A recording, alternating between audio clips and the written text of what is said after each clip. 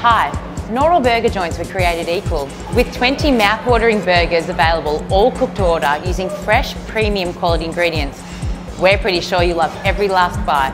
We're located at 320 Packington Street in Newtown, 51 Modewarre Street in Geelong, and for information on the menu, check out burgerinc.com. So come on in, we'd love to feed you. At this point of time, but you would think that they would need to be more direct with their play than what they have been. Well, chance here for the Warriors. David Gunny having a run. The big fella takes his time, looks up the ground. The kick, though, not a good one. Couldn't be taken by Ward. Loose ball sees now that the Warriors, I think through with the agency of Finch, kicks the ball up to half forward, looking for Biggs. He couldn't take it, and the Seagulls clear the footy again to the centre of the ground. Anderson picks up for Modewarre. Kicked the hand pass, though, intercepted. Good work there was from Santilli. Got it to Maxwell, who's been good. Dean receives the hand pass, looks up there for the big fella in Gavin Smith. He couldn't take it. Steve Dello, though, can for the Warriors and gives it across to the dashing Finch, who kicks to the centre of the ground.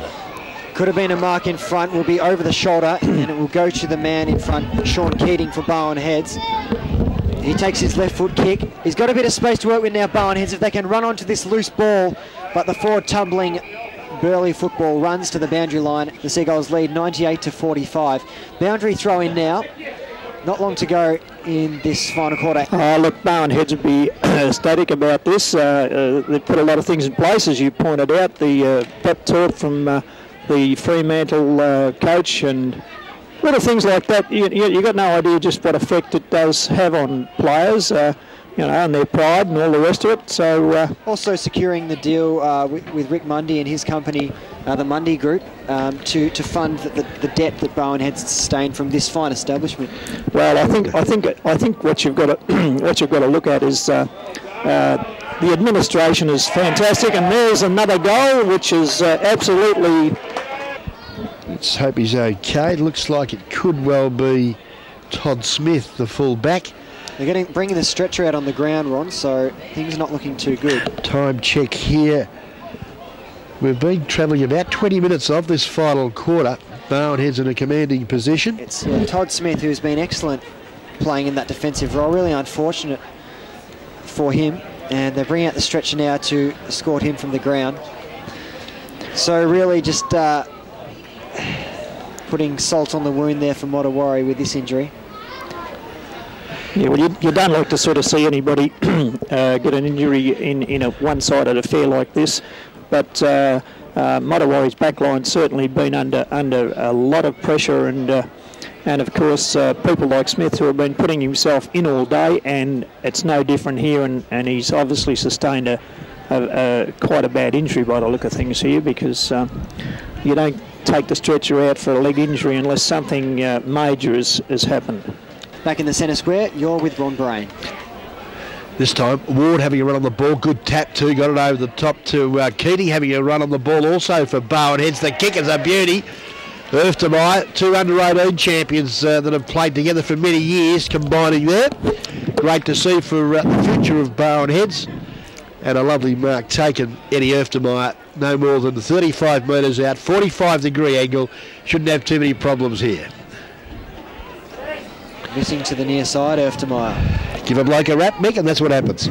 Yes, I think it's obvious that he's not confident with his kicking, because the couple of times we've seen him, he's tried to hand it off, and on this occasion, his kicking let him down. They've had 3 times the amount of scoring shots, Barwon Heads, 30-10 in favour of the Seagulls. Modewarre clear now, and it was just too much.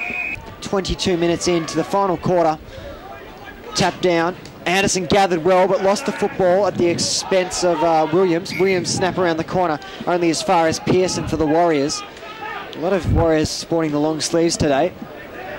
Goes up towards Beggs, couldn't control it, fell to Wemyss. Wemyss put a rush snap on the boot in the direction of Harvey, but he's beaten for pace by Herbison. Snaps around the corner and spots up Shannon. Takes a comfortable mark on the chest, wheels around, goes up towards Smith.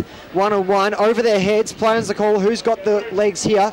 Smith ran over the top of the football. Modewarre get it, here's Leslie. Hands back now Finch by hands finds his teammate in Treblecock. Treblecock goes for distance up towards the corner of the centre square. Hovey's lurking underneath it. No one can take possession. Here's Beggs. Beggs back now. Finds Wemyss. Wemyss on the left foot. Inside forward 50. There's a man lurking, but Barwon Heads was the man in front. Play on. Ball went to ground. Seagulls with the numbers. Beggs is at the fall of the footy. Who can pick it up first? Getting there was Shannon. That's Matty Shannon. Got it to Flynn.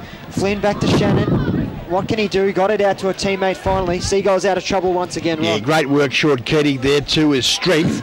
Chance now for the Warriors to Finch. Good work from him. Runs through the centre wing position. Lovely football from the youngster and finds his teammate there in Brendan Wyness at half forward.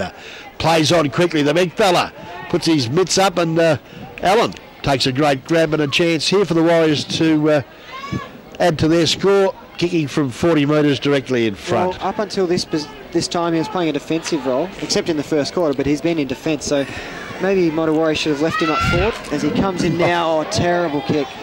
That's really bad. After 30 metres out, and he's 40 metres out, and he's kicked it 30 metres wide of its intended target. But I do agree with what you're saying. I think that he should have been persevered with. Okay, you make a mistake or two, but he's such a big, solid guy that he holds his ground. So he would have been good value in the forward line. Disappointing result there for Allen.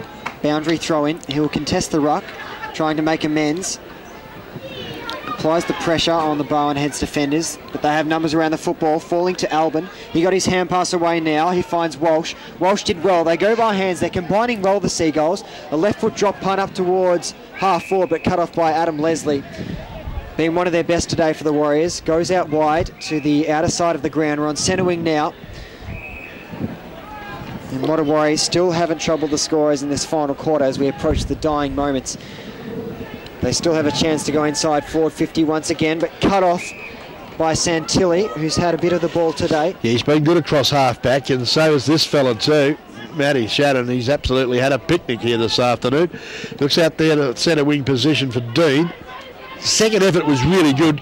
Well wrapped up though by that occasion by the Warrior defender in Biggins, and he's not rewarded. Umpire will bounce down. Yes, I think he could have quite easily been paid holding the ball there. Gunning from Modewarre, contests against Ward, wins it down. Gunning got it out nicely there to Lehman. Lehman on the left foot, bangs one inside. It's a nice snap up towards the top of the square. Play on's the call. Right in the thick of things. Oh, great barraging through there for Barwon Heads. Up towards Smith. He had to work for it, couldn't do so. Warriors with plenty of numbers back. Here's Dello, picks it up. He had Finch, but he decides to ignore him and go up towards centre wing. Spots up Harvey. Harvey on the right foot will go up towards centre wing. Barwon Heads back in. Just Modewarre lazy with their pickups and disposal. Barwon Heads have to work hard here. They find Walsh. Walsh got his hand pass away, and Seagulls again inside 50. Smith, he's strong here. Used his body well, but just couldn't hold on. Play on. Finch gathers. He's been excellent at half-back. Good. Running forward, goes out towards centre wing again. It's another case of kick-to-kick. Boundary throw-in. 25 minutes gone. Barwon Heads 15-15, 105. Modewarre some 60 points behind. 7 goals, 3-45. Here it is. Final siren. Barwon Heads victorious. Their first win of season 2007, and it's a very deserved one.